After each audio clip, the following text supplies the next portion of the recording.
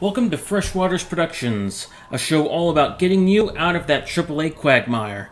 Today we've got Toy Soldiers, a tower defense game from the early 2000s that is both classic and indie.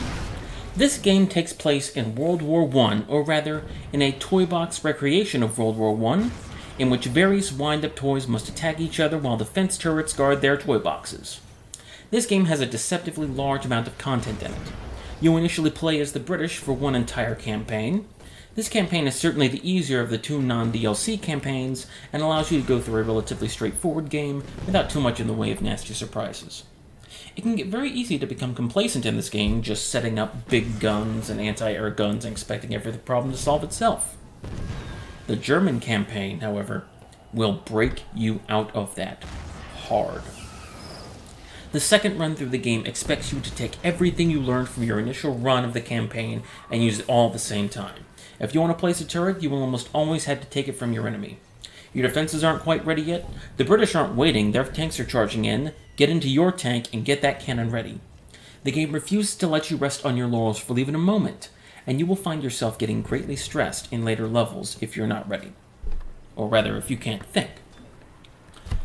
You have 6 different turrets to choose from, starting with anti-infantry guns, i.e. machine guns that work their way up to small explosive cannons, heavy artillery cannons, which are my personal favorites, just getting bigger and bigger, chemical weapons that start with gas throwers and upgrade to flaming gas bomb mortars, anti-air guns that utterly wreck any airborne foe, and the mortar gun that gets bigger and badder as you upgrade it along.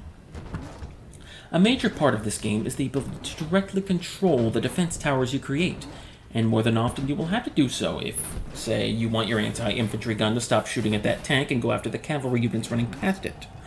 Or, if you want your big artillery gun to shoot at the boss enemy and not the infantry it spits out. I'd complain about this targeting system, but it was likely meant to be kept simple to encourage direct intervention. What starts out as a relatively relaxing strategy game transforms into a heated struggle in later levels as you attempt to gain ground to put your emplacements onto. My advice? Learn how to use the aerial bombers and master them as soon as possible. The tanks in this game are only slightly faster than real-life counterparts, so make time for that. But that's not all. 2 pieces of very good DLC came out for this game as well. First off was the Kaiser's Battle, in which the Germans set themselves against the French turrets and guns. You fire your Hotchkiss, or whatever kind of gun you have, against the most powerful enemies that Germany has to offer.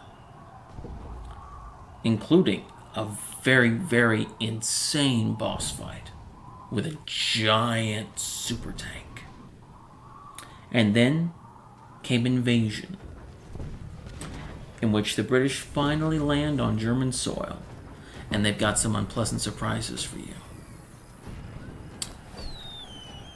Every single sort of toy you could think of from the classic wind-up toy era, from fire trucks to laser tanks to spacemen to UFOs to Japanese Zero planes to knights in shining armor riding steeds, most noble.